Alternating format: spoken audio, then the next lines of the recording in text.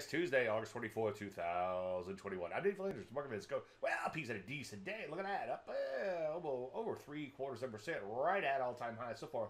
So good. They are trying to resume their longer-term uptrend, getting out of that consolidation. Speaking of consolidation, bam, winning. Take a look at NASDAQ, up 1.5% plus, getting out of this sideways consolidation that's been for a while. Speaking of consolidations, well, more like electrocardiogram, rusty all over the place. Had a decent day yesterday, but let's not start kissing each other just yet. A few more big updates, though, would be nice there, obviously. Take a look at the energy's bit of a bounce. So far, still look like they're in trouble here. It looks like a major top, so far at least, remains in place. Tito, one day at a time. Ditto for metals and mining. Leisure having a bang up day, but still looks questionable longer term. Some areas like retail crawling back up here to brand new highs. So far, so good there.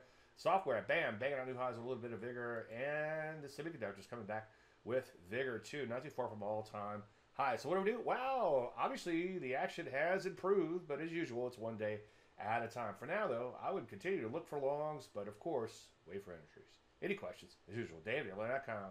I'm Dave Landry, and use the 1 minute.